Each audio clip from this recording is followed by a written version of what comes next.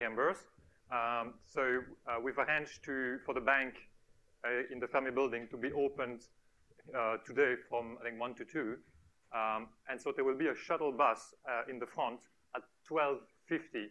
The people that still need to get reimbursed, you can leave a bit earlier, and so take the shuttle bus in front of the building at 12:50. Okay? Okay, so for this lecture, it's a bit more technical. So the idea of this lecture is to show you what EPW can do and how to use it. And this afternoon, we're going to do a hands-on. But in this lecture, I will really try to go a bit inside the code. I will show you what are the main routine.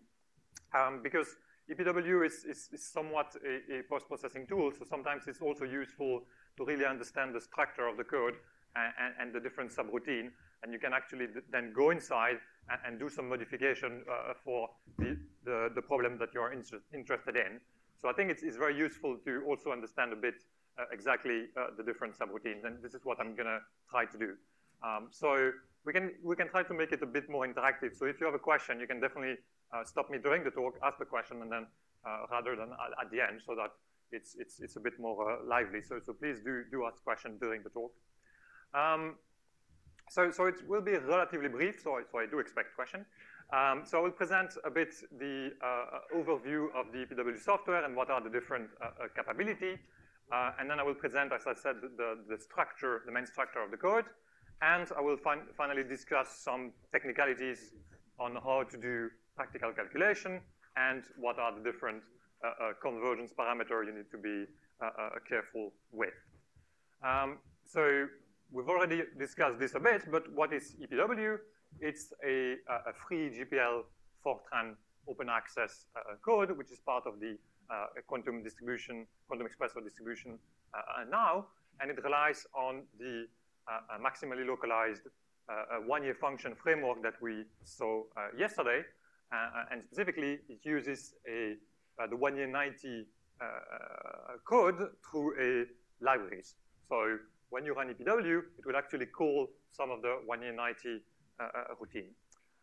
So the main idea is basically to take some quantity in block space that are on a relatively coarse K-point grid and Q-point grid, like we saw yesterday, and then to use maximally localized one-year transformation to go from this coarse Q space onto a localized real space.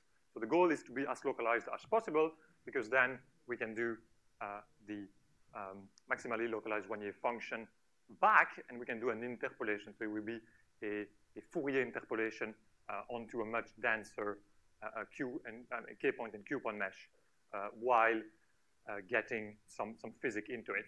So yesterday what we've done a double grid technique. So we've done a linear interpolation of the electron-phonon matrix element, but now we want to do something slightly more fancy, and we want to do an interpolation based on one-year function. So what are the properties that EPW can give you? So it can give you interpolated electron-phonon matrix elements, so those G on very, very dense K-point and Q-point grids. It can allow you to compute line width, so both the electron and the phonon line width. So when you compute the self-energy, so either the electron self-energy or the phonon self-energy, if you compute the imaginary part, this is the line width or the scattering rate. So the line width and the scattering rate, they are very similar, it's just one over the other, and the lifetime. You can also compute electron and phonon spectral function. You can compute coupling strength. So this is the lambda that we've been computing yesterday. It's also possible to use EPW to compute superconducting property, only the phonon-limited superconducting properties, and this will be done on Friday by Roxana. And finally, you can also use EPW to do transport property. So you can do, yes?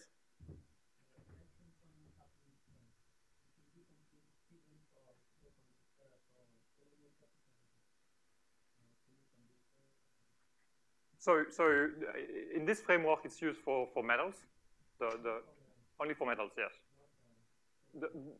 The code will be giving you the lambda only for metals. So the equation, I don't know if I will show the equation, but yesterday you had the equation, and you will see that in the equation you have a delta are close to the Fermi surface. So you need to have a Fermi surface, so you need a metals in this case. To get this specific quantity as it is defined, no, because it's specifically defined for the Fermi level. And then, yeah, you can also compute transport properties. So we will see mobility in semiconductor, and we will see resistivity in the case of metals. So some of the features of EPW, it supports only two functionals, LDA and GGA. You can use K-point and Q-point parallelization, and to some extent, you can also use band parallelization, but this is only on some part of the code. So the recommended procedure is just to parallelize on K-point and Q-point. It supports spin-orbit coupling, time reversal symmetry. This will be discussed at the end. So it also correctly interpolates the polar divergence. It relies, I mean, it's integrated into Quantum-Espresso, relies on 1 in 90. It's parallelized using MPI, and it has a test farm to make sure that the code is stable and also compiles on different compilers and with different libraries. And it has also documentation and a lot of things. So just to show, so there's been some effort to try to speed up the code. So this was an earlier version of the code, and you can see that a lot of effort that has been dedicated to speed up the code. So this is with one CPU, just try to get the code faster. So in red, you have the version 4 of EPW, and you can see, so in red, that you have quite a big reduction of time. So this is the total time for the different part of the code, and this is the total time for a specific run. We've also worked on the MPI parallelization. So this is Wurtzit gallium nitride example. So you can see that the speed up is relatively decent until 1,000 or 2,000 core. This is done on the UK National Archer supercomputer. And recently, I've done also some tests on this new family of HPC, which are the Xeon Phi. So those are the new type of architecture with a lot of CPU and not that much memory. And you can see that it also quite decently scale up to 8,000 core. And this was done in Cambridge, one of the new clusters that they have there. So this just to show basically what I mean by test farms. So there's a software called BuildBot, which allows you to integrate all of that. So what you do is basically every time you commit to the repository, so we have a GitLab repository, every time there is a commit, then the BuildBot test farm will detect that there is a commit, and during the night, it will trigger a series of tests, and the test will be run on different compiler, different machine, to make sure that the code works on all of those different configurations. And so you can see that some of them fail, some of them works, and this is like the framework in real time. So if you go on the website, you can actually see the BuildBot in action. So on the EPW website, you have something called the test farm. You can click and you will see this kind of stuff. So you can see basically when the build starts and the test that is made. So basically it's trying to compile, and then it tries to run a number of tests, and it verifies that the sum of the physical quantity are correct up to a certain accuracy.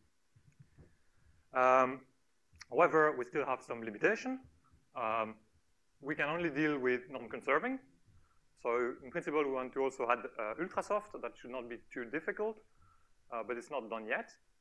We cannot deal with magnetization. At the moment, we have no G-vector parallelization, so we only use K-point parallelization. And in terms of exchange correlation functional, we only have the LDA and GGA. So if you want to do a more fancy one, this is also not available at the moment. And we don't have DFT plus U, but this is also not implemented in the phone code. So or at least not in the public version. Okay, so when you download Quantum-Espresso, you will have a folder called EPW. And so if you look at the folder, you will have those different things. So you have a binary folder, which contains, obviously, the binary when you compile the code. It also contains a Python script that will be used to gather the result from the Phonon code and to put them in a format that is suitable for EPW. EPW.md is for Markdown. This is only used in things like GitLab or GitHub to show some information in a nice format. So this is just some global information. You have an example folder. Maybe I should show it. Yeah. You have an example folder that contains all the examples that are needed for the tutorials that you can find on the website. So some of the examples there can be quite time-consuming because we try to give somewhat reasonable values. So when you run those examples, it can be quite long. There's also a test suite, which I will show here. So Quantum-Espresso / test suite, and then you have all the tests related with EPW. And so this test suite is basically what is used by Buildbot. And all of those tests here, those you can run very fast. So if you want to check that it's correctly compiled, you can go in test suite and simply do make test. This will test all the tests, including EPW. But you can also look at the input if you want to try to have a feel on how those things work. And if they are also guaranteed to work in the sense that this is tested by Buildbot, so you're sure that this works. However, you have a folder called test, which used to contain the test, and it's still there for some historical reason. It's not even guaranteed that all the tests here works, because this is not tested by Buildbot. So some of them you might have to change the input because the input might have changed and things like that. So I would recommend not to use things that are in test. Eventually, this folder will be deleted. Then you have Ford. So Ford is a automatic documentation for Fortran. And so so this is basically used to if you go on the website, you will see, I can maybe quickly show. So this is the EPW website. And if you want to see what kind of things, so this is automatic. I mean, if you have any code, this would be automatically created by Ford. So it shows you a lot of interesting stuff like the link, so this is the link, everything. So, okay, so EPW.f90 is the main Fortran file, and it will show you all the modules that are called by EPW. And then if you click on one of them, you can follow, so they are used by all of those routines, et cetera, et cetera. So it's let's say, graphical way to navigate through the code. Okay.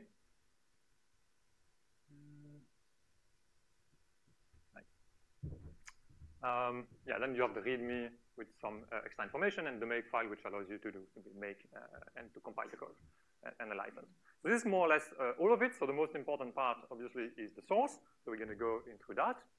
So the first, let's say, main file is the EPW.f90 file, and it contains a lot of stuff, but mainly a call to those routines. So we will go a bit through them. So first, you have a routine that allows you to read the input file, simply. Then you allocate all the large array that you will need for the EPW calculation. You have a setup of some of the quantity. And then the first interesting call is this call to one-year run. So this is a call to the one-year library. And when you do this call, so you have a input variable in EPW, which is called one-yearized. If you put this to true, it will one-yearize using 1-year-90. And if you put it to false, it will assume that you've already done the one-year calculation, and it will restart after this call. So once you've completed this call, it will write some input. Actually, it should be written. Okay. So inside this one-yearized.f90 Fortran file, you have different calls. And so those calls are calls to the PW2 one-year libraries. And so at the end of all of those steps, so again, this is all automatic. So it will basically compute the AMN matrices that we saw yesterday. It will compute the MNN, so this is the overlap matrix element that we've been discussing yesterday. So all of it will be automatically, will be printed on file, and so you will have an automatic generation of those files. So EPW will generate basically one-year friendly, let's say, input file, and so one-year will then read this if you want. You will have an output, so while EPW is running, you can also look at this file, prefix.wout, which is a direct output from the one-year code. So if you understand how one-year runs, then you will understand this file. So if you have an issue during the one-yearization, you can always look. It's always good to look in this output because it will tell you what went. I mean, it can help you to figure out what went wrong. At the end, you also have a NNKP file, which, if you remember, it's very important because it contains all the nearest neighbor that are used to compute the MNM KB matrices. So B is the next neighbor along this line. And finally, you have the UKK. So this is the rotation matrix to go from block space to real space and vice versa, where the phase has been set to maximally localize your function as we saw yesterday. And so at the end of all this step, because those files are written to file, you can restart as I said, using the one-erized false, and so you don't have to redo the calculation when you passed that point. Next, we have the call to the main routine, which is L-Phon shuffle wrap. So it's a wrapper to the Electron-Phonon shuffle routine. And again, at the end of this call, you can also restart the calculation using those parameters. So you can basically, so this tells the code to write the EPB file and then to read it. So if you want to restart from there. So I will go a bit more in detail in this routine. So first, you compute P and M, which are the dipole matrix elements. And those matrix elements are used to compute the velocity. And so at the end of the beginning of this routine, you will get files. So I'm trying also to show what are the kind of files that are produced by EPW so that you understand, because the EPW produces quite a lot of files, and it's important to understand what those files contains. So there will be a K map and a KG map files. So it stores the index of K plus Q on the course grid, which will be useful to unfold the matrix element. So when we do the calculation using the phonon code, we do it on an irreducible Brillouin zone. So the idea is you don't want to compute on all the Q points, so you want to take advantage of the symmetry. So you use normally the phonon code, and you will get the electron-phonon matrix element on the irreducible wedge. However, for the EPW code, we need the electron-phonon matrix element on the full Brillouin zone in order to do the one-year transformation. So the first thing that the EPW code does is to unfold from the irreducible Brillouin wedge to the full Brillouin wedge using symmetries. And so we need to map all the K and K plus Q. And the KG map is basically the G vector that are required to map K plus Q, the K plus Q grid onto the original coarse K point grid. So this will be done in those create K map routine. Then you want to find the crystal symmetry, because as I said, we will use the crystal symmetry at a specific Q point. So when you have the crystal symmetry, let's say, of the crystal, so maximum number of symmetry. So in silicon, you will have, let's say, 48 symmetry. But then if you start displacing the atom, you will break some of the symmetry. So in certain Q direction, you will have lower number of symmetry, but you will still have some symmetries. And so this routine find what is called the star of Q. So this is all the symmetry for a given Q that you retain. This will allow you to expand the G from the irreducible Brillouin zone to the full one. And then you have the call to this L-Phon shuffle, which is exactly the routine that does what I've described. So you want to unfold. So you want to construct the electron-phonon matrix element, and then the rotate EP-mat is the one that rotates the electron-phonon matrix element from the irreducible Brillouin zone to all the symmetry equivalence points. So this is in equation what it is. So basically the electron-phonon matrix element, we've seen it in the talk before, like in a compact form, where you had the sandwich between the wave function at K plus Q and the wave function at K, and we had the change of the self-consistent potential. So this is the equation that we saw, but you can actually expand that into an electronic contribution and an ionic contribution. And the reason to do that is because when you do the unfolding using symmetries, you need to treat that a bit differently. So here you just do an expansion, but it's basically the same thing as here. You do an expansion by using those sandwich. And so how to get a symmetry-related Q point is to apply a certain symmetry operation. So this is the star of Q. So this is the set of symmetry for that particular Q point that allows you to go from the irreducible wedge to the full wedge.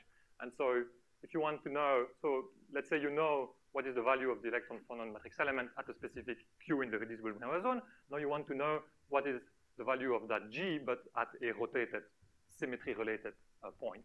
And so you can apply basically those rotation, and you get the symmetry-related one. And then, as I said, we also support time reversal symmetry, so that you don't have to compute it explicitly.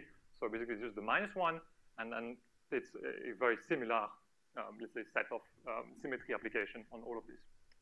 Okay? So this allows us to unfold. We are still in the coarse K point and Q point grid, but we go from the irreducible wedge to the full wedge, and this is basically the main file, and those files are quite big. So this is the EPB file, and those contain the matrix element on full coarse Brillouin zone. And you will have one of them per CPU on which you parallelized. Okay, so those files are quite big, and then if you want to restart using the option that I show, so once you've done that unfolding, you can restart from the EPB. So you have something called EPB write. So when you want to first create them, you need to put write to true, of course. And then when you already have them, you put that to false and this one to true. And this will allow you to restart directly from this unfolded Electron-Phonon matrix element. Okay? So once we are in the fully unfolded one, what we want to do is we want to do a maximally localized Fourier transform. So at the end of this routine, we have a call to EPH1 to shuffle. So this is really the main routine of EPW, and this routine allows you to go from the coarse grid onto the real space, and then back you can do the back interpolation in that routine. And so once you've finished that routine, those are the restart options. So once you went from the once you went from the coarse grid onto the real space, then you have, I will show the file that are produced, and then you can restart from there and do the final interpolation how many times you want. And these are the restart options. And so typically, once you've written to file the EPHWP, which I will show after, then you can basically remove. I mean, I would advise to remove those files because they are useless at that point, and then those are quite big, so you don't need them anymore. So I will go through this. So this is the main routine of EPW. So the first thing you do in that routine is to load the U matrices that you've computed during the one-yearized process. So if you remember, you had this .ukk file, and so you first load those rotation matrix elements. Then you have something called Hamiltonian block to Wannier. So this transforms the Hamiltonian from the block space on the coarse grid onto real space. So Wannier space is basically real space. And then you do the same for the matrix element. You do the same for the dynamical matrix. And this is the two main routine. You go from, so this is to convert the Electron-Phonon matrix element from block state to Wannier space, but you do it in 2 steps. And this is why we have 2 routines. And so at the end of that, when this is all done, then you have the matrix element in real space. So at the end of this one, and I will show that this is done in 2 steps, at the end of this one, you get this file, epmatwe, okay? And then this is an intermediate step file. And the reason we create that is because it's a very big file, and we need basically to read it because we cannot store everything on memory. And then at the end of this step, you get this epmatwp. And this is really the only file that you want to keep. So this is the Electron-Phonon matrix element in Wannier space, in real space. And then once you have this one, you can do any interpolation that you want. So you can always restart from there, and then you can compute, you can converge the mobility, you can have very dense K-point grid, Q-point grid, and you can do everything you want. But the point is that you can also remove this file. It's not needed. So this is the only file that you really need to keep along with those files. So you will see that you have a set of FMT files. FMT stands for formatted files. So if you open them, those are text files, whereas those are binary files. So the first one contains crystal information. So it's things like lattice parameter, things like that. The second file contains the dipole, and this is used for the velocity. And finally, the EPW dat file contains, so the Z star and the electric function. This is used in the case of polar materials. And it also contains the real space Hamiltonian plus dynamical matrix. So this is what is what you get from those 2 initial steps. So if you have an issue, if you get, for example, a 0 result or none or things like that, usually it's a very good idea to go and look at those 3 files. Something that is quite typical is, for example, this file is not being produced correctly for some reason. It could contain, for example, all 0. And so if all the velocity are 0, obviously your mobility will be 0. And so this is a very strong hint where the issue could be. So it's important to sort of look at those files. Okay, so now I will explain a bit the math behind the different routines. So this first routine, ham block to 1, what it does is it takes the Hamiltonian in block space on the coarse grid, so H, M prime, N prime, K, and it uses this rotation matrix element that we've computed from Wannier to get the maximally localized Wannier function. So this is an object that has N prime, k dimension, and you rotate that with this phase factor because it's basically a Fourier transform, and you get this Hamiltonian in, let's say, real space points. So it's important to notice that here you have only one index, so it's a difference of two index, so it means you only have one, let's say, distance coordinate. And then you can do the same for the dynamical matrix. You have the dynamical matrix that you get from the DFPT code.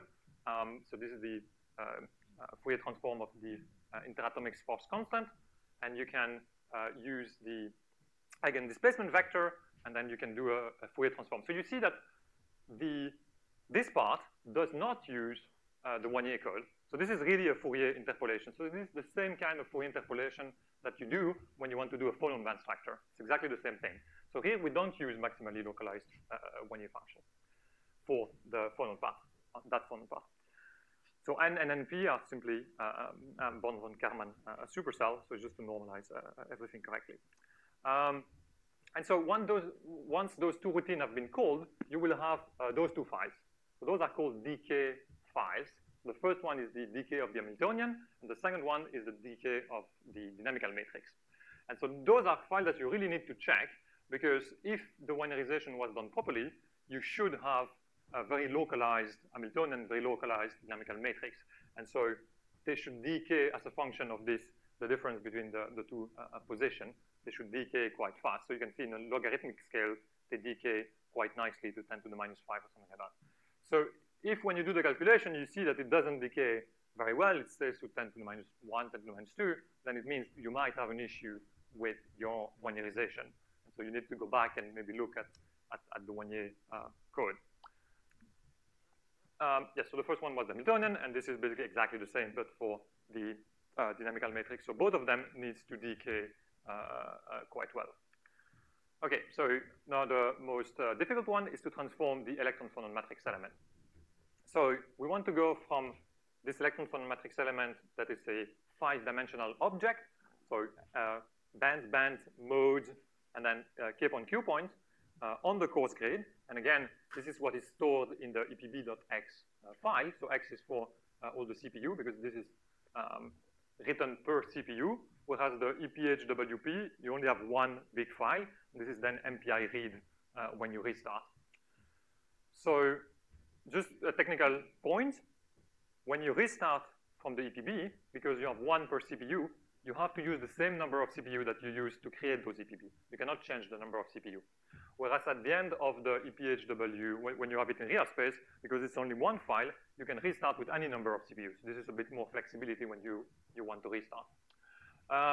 Okay, so basically, the electron-phonon matrix element is a combination of electronic and phonon kind of property, and this is the reason why we need to do sort of a double transform. So we need to do a transformation on the electronic state. So this is this first part, and then we also need to do a transformation on the phonon state. And for that reason, we're going to do this in 2 steps. So this is the full equation for the full transformation, but in practice, we're going to do that in 2 steps. So first step is electron-phonon block to 1-year E for electronic. So we first transform the electronic part. So we go from the G, and we use the rotation matrix element in the same way as we do it for the Hamiltonian. And this will give us a G that still has this Q phonon component, but now has the electronic component in real space. And then this is printed to file in the EPW file that I told you.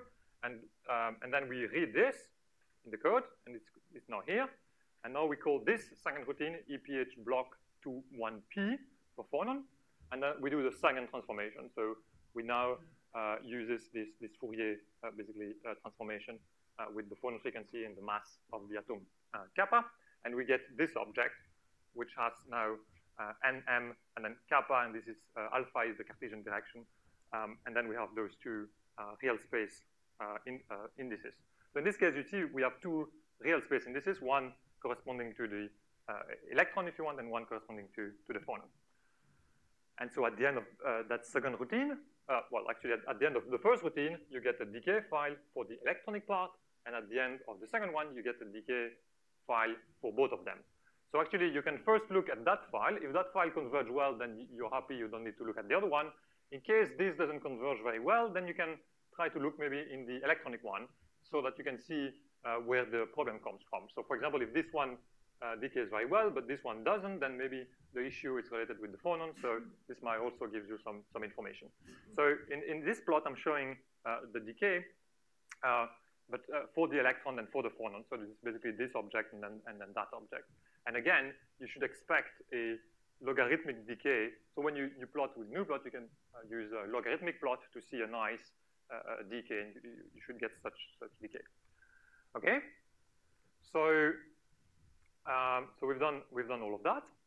Sorry, yeah. So at that point, we have everything in real space, and so the transformation is done. The big file is written to file, and now we want to do the interpolation because that's the main aim of EPW. So we want to interpolate on a very, very dense grid. And so what we're going to do is simply the reverse process. So it's a one-year interpolation. So now you have the same routine, and I won't show them again, but basically it's exactly the same equation, but reversed. So now we do dynamical one-year to block. So we go from real space to block space for the dynamical matrix. Then you do the same, but for the basically the electron-phonon matrix element, but we do it in reverse. So we first do the transformation on the phonon, and then we will do on the electron. So L-phon, one-year to block P, okay? Then we do the Hamiltonian, we do the dipole, and finally we do the final step, which is going from the one-year, I mean the electron in one-year space and the phonon in block space, because we already done the phonon here, to the final electron in block space and phonon in block space, which is the interpolated electron-phonon matrix element. And so once we have that, then we have a plethora of routine that computes different physical quantity. And so depending on the input variable that you've set, so for example, let's say if you want to compute the phonon self-energy, then you put phon self true in the input, and this will call, for example, this routine. So this is, you have a big outer loop on Q point, and you have a parallelization on K point in this case. And so for each Q point, you will go inside this routine, and you will use the interpolated matrix element, and it will compute the property that you ask. So the first one is to print the electron-phonon matrix element. So a lot of people are interested in looking at what the G look like. So you can do print GKK true, and then it will go inside this routine. Phonon self-energy, electron self-energy. You can have also plasmon, nesting function, electronic spectral function, phonon spectral function, plasmon spectral function, and then the last two are related with transport properties. So they are related with scattering rate that you will use to compute the mobility. So you compute the tau. If you remember the tau 0 that I showed in the previous talk, this is computed in scattering rate underscore Q, and then transport coefficient is doing the summation of all the K points to get the mobility. Okay, so this is basically what I've said. So for example, this routine, one of the important ones, so the electron self-energy is basically this object. So this is the Van Migdal electron self-energy that you've seen in the first lecture this morning. It's simply the electron-phonon matrix element. So now we have this object interpolated on a very dense grid at a relatively affordable cost, and then we just multiply this object with those parameters. So we know all of them. So okay, something to mention. In this case, the F are actually the F0 from my previous talk. So this is those F are really the Fermi-Dirac distribution function. It's not the out of equilibrium that we saw for the mobility. So this is really Fermi-Dirac. This is Bose-Einstein distribution function. So it will be 0 at 0 Kelvin, and then it will increase. Then you have phonon frequency, and then of course the spectral function depends on omega. So you have this, and then you have a small broadening parameter, which is here, and you should converge to 0. So yeah, this is what was presented this morning. And now I'm showing the equation for the other one, which is the phonon self-energy. So it's a relatively similar object. And this will actually be presented in more detail, I think tomorrow.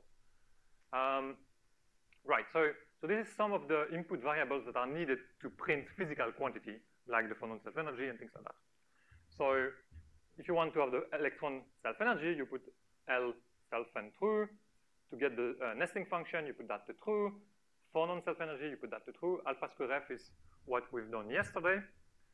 This also triggers the transport alpha square F that is used for the calculation of the resistivity and things like that. This is a phonon-related properties. So if you want alpha square F, you also need the phonon self-energy. They're sort of coupled. So you need the phonon self-energy in order to compute alpha square F. Electronic spectral function, if you want to plot the spectral function, then you need to specify the frequency range on which you want to have the spectral function. So spectral function was the A omega that we saw this morning. And it depends on the imaginary part and real part of the electron-phonon self-energy. Then all of those variables here, so scattering, SRTA, etc., this is related with the mobility. So this is, you want to compute the scattering rate, and this is the approximation that you want to do. So in this case, you want to do self-energy relaxation time approximation. In principle, there could be also other type of approximation, but at the moment, this is the only one that is coded. And then here, it's if you want to have intrinsic mobility. So this is when you don't put carrier. And okay, so for some reason, you can actually put the Fermi level. You can do n-doped or p-doped.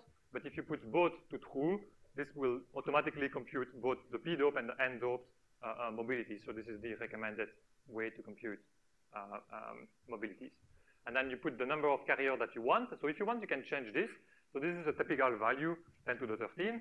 But as we saw, the mobility is independent on the carrier concentration for, within those theories. So in principle, your result should almost not change depending on the carrier. You just cannot put a carrier concentration which is too low. If you put a carrier concentration which is far too big, the problem is the code will, at some point, put the Fermi level very low, and you might end up, depending on the size of your band gap. So if you have a band gap like this, if you ask for a very high carrier concentration, then the code will try to put it very low. Let's say if you want to have electron, and at some point, if you put the Fermi level here, you will have an issue. So you always want your Fermi level to be within the band gap. So if you are here, then you will have, depending on the temperature also that you want, it will position the Fermi level. And when you will run the code, you will see that the code will tell you which Fermi level has been detected. And if the code has problems finding the Fermi level, for example, because it goes in the conduction or things like that, it will put a warning. So you need to read the warning saying that it couldn't converge the position of the Fermi level. So the main message is basically choose a value which is more or less reasonable, and within that reasonable range, it should not depend on the carrier concentration. And then you can ask for different temperature at which you want to compute the mobility. So you put the minimum, maximum, and number of interval steps that you want. Again, you need to be a bit careful. So at 0 Kelvin, you have an issue because the mobility will go to extremely large value. It will diverge. So usually, you don't want to put 0 Kelvin. You want to put something like 20 Kelvin or 50 Kelvin minimum. Because at low temperature, you will have other mechanisms that will play. So if, for example, you will get ballistic scattering, ballistic transport and things like that. Just one point to notice is you will see that there is also another variable that is used in EPW, but not in the case of mobility, which is temp. So you will have, it's not written here, but you have another variable called temp. And actually, when you do mobility, those temperatures will overseed the other one. So you just need to specify those. Okay, and so depending on what you put for the input variables, you will get some files that are created. So the output, so the idea is not to put too many data in the output file, and instead to create those files. So the line with .phonon self-energy contains obviously the phonon self-energy. Yes, and this one is the electron self-energy. So there's just a mistake. This could be imaginary part of the phonon self-energy anyway. Lambda contains the lambda .phonon self-energy because this is a phonon properties. And then, if you do spectral function, you will have the value of the A and K of omega. And this supplementary file, actually, or supporting file, contains information that might be used if you want to plot it. So, for example, this supporting file also contains eigenenergies, the value of eigenenergies, and things like that, if you want to know at which eigenenergies the spectral function is plotted. And then we have basically a similar spectral function, but for the phonon. Okay, so this is just some specific technicalities. So In the case of polar materials, what happens is you create, for the optical mode, you create a dipole, and this will have the effect of having the electron-phonon matrix element that will diverge as 1/q as you approach gamma. So this is a physical behavior. You have a divergence, and this can actually be integrated in a 3D materials. However, the one-year interpolation will not work. It will wrongly interpolate to 0. And so you need to do a correction. And this is really in the same spirit as interpolating the dynamical matrix and having a phonon, getting a phonon band structure and a LOTO splitting in the phonons.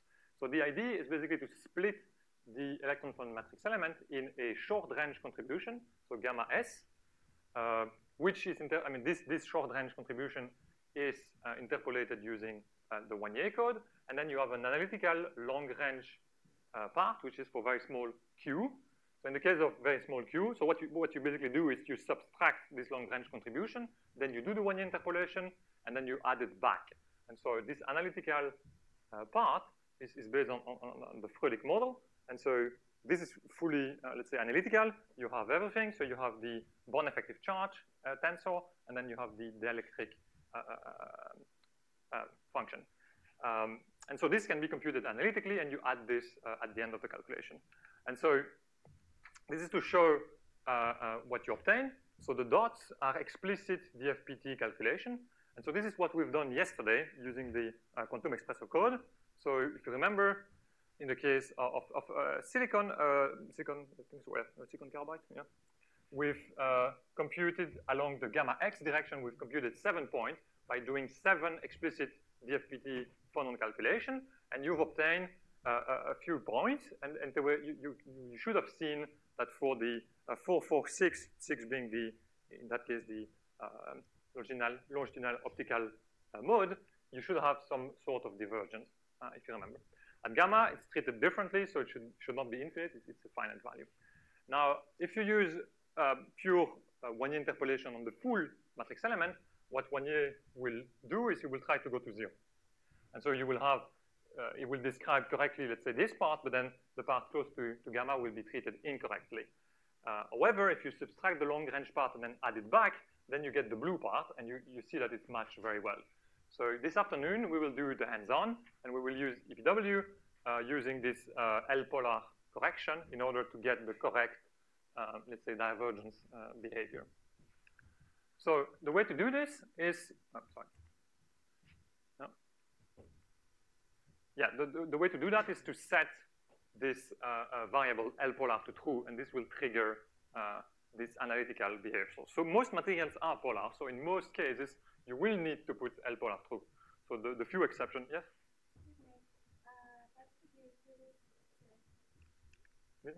So, from yesterday's exercise on the two, I thought that the calculation from the DFPT is actually done within a period that is. So, we had like 0 point at the gamma balance for the DFPT calculation. But I can see that here now, from the period that we have, okay, I see this figure. Well, it doesn't have to be 0. It can be finite, but it's basically it's small compared to the other one. So you diverge, and then you have so it's normal to get something different because it's treated differently. But the code doesn't know which branch you're approaching gamma. So the value at gamma depends on the way you approach gamma. So the direction at which you approach gamma. So the code just chooses one of them, and then that's what you see. So in principle, you should have seen this if you plot the mode 6. You should have seen this divergence. Any other questions? Yeah. Okay, so, right. Okay, for divergence. Now, another relatively important thing is the crystal sum rule. So, in very simple materials like silicon and things like that, you can impose what is called the simple sum rule, and this is the same sum rule as you can use if you use DINMAT or things like that in Quantum-Espresso. This is simply to make sure that the phonon frequency at gamma for the acoustic mode are 0. However, in a lot of more complicated materials or 2D materials or things like that, this simple sum rule doesn't work very well, and you have something called the crystal acoustic sum rule. This has been developed by Mingo and Nicolas Mounet in his thesis and implemented into Quantum-Espresso and MADIN. And this crystal acoustic sum rule works in general much better than the simple sum rule in those slightly more complicated materials. So if you don't manage to get very good phonons, it's a good idea to try to impose the crystal sum rule. So the way to do it is slightly different. So you need to put L interatomic force constant to true, but you need to first generate those atomic force constants. So the way to do that is to use the Q2R utility that you already need to use when you want to compute, let's say, phonon band structure. And so you transform the dynamical matrix into the interatomic force constant using this Q2R. And then basically you place this force constant file into the safe folder of EPW. But you don't need to do this manually. You have this Python script that I told you about.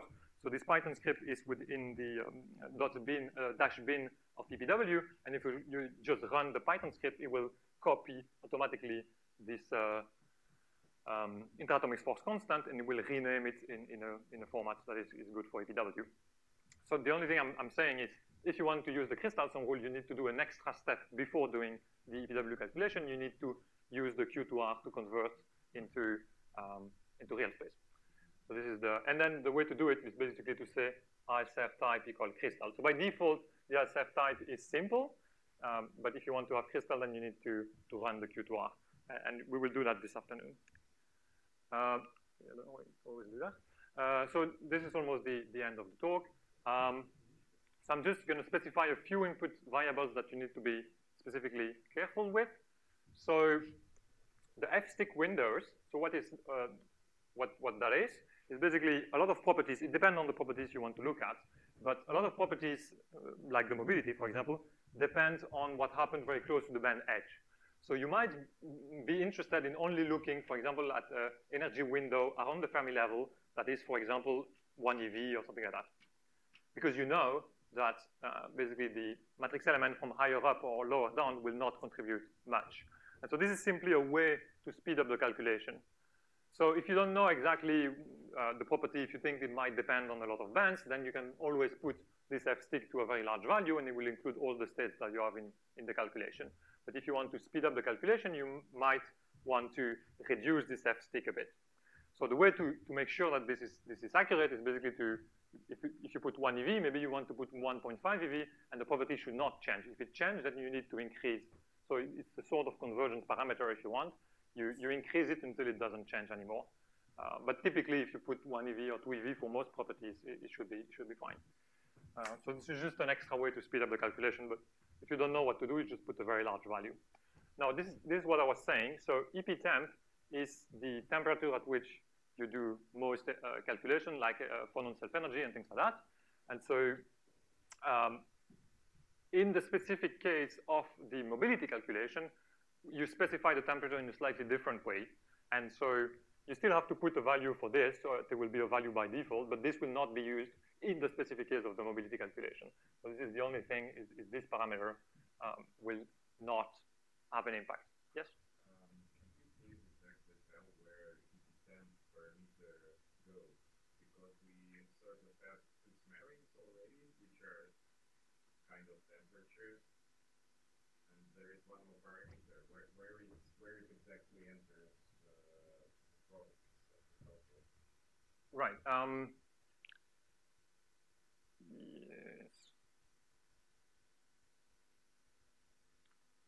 Yes, I think it's for the phonon property. I will show you maybe in the code later on.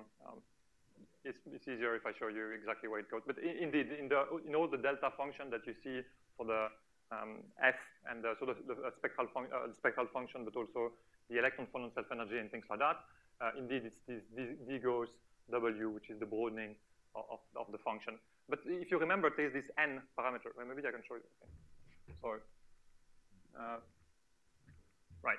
So you see here, you have a Bose-Einstein distribution. And so this is the temperature of the Bose-Einstein distribution. And then in those function, you then have the Dirac delta. So if you look at the imaginary part of this will be a delta function.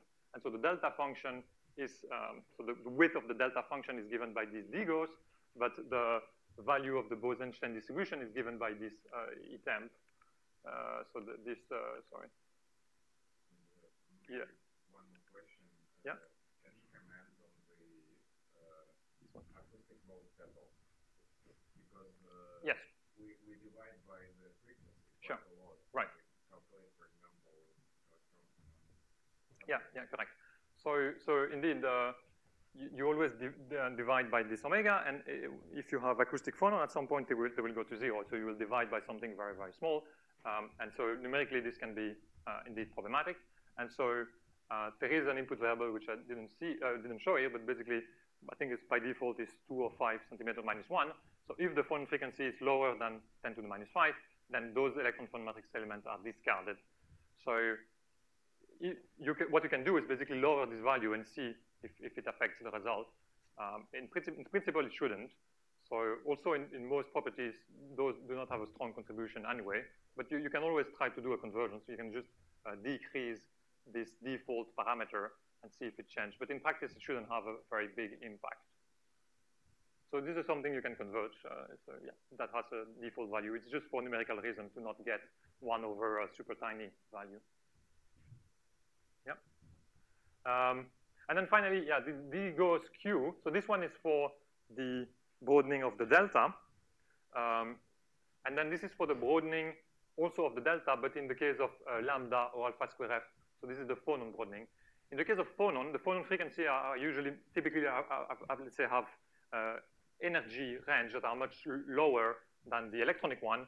And for that reason, usually the Gaussian broadening that you need to put needs to be much, much smaller. So a typical value for the dGauss would be 10 millieV or something like that, or 1 millieV or 5 millieV, whereas a typical value for the Gaussian broadening on the lambda or the alpha square f, it should be much lower because the difference of energy that you're dealing with is phonon's energy, so they are much smaller. So typically, you want to use 0.05 millieV, so very, very low value, and then increase a bit.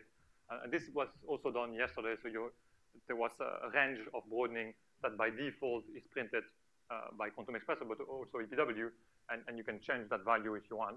So you have dGauss, and then you also have n dGauss, which is the number of Gaussian smearing you want to do. It's exactly the same ID as what we did yesterday with Quantum-Espresso. So the way to converge the calculation is usually to converge the coarse grid. So you want to increase a bit the coarse grid. So usually you don't need to increase it too much, but you want the phonon to be converged, for example. So if your Q-point grid is too small, your phonon might not be converged. So you need to do a convergence on the coarse grid.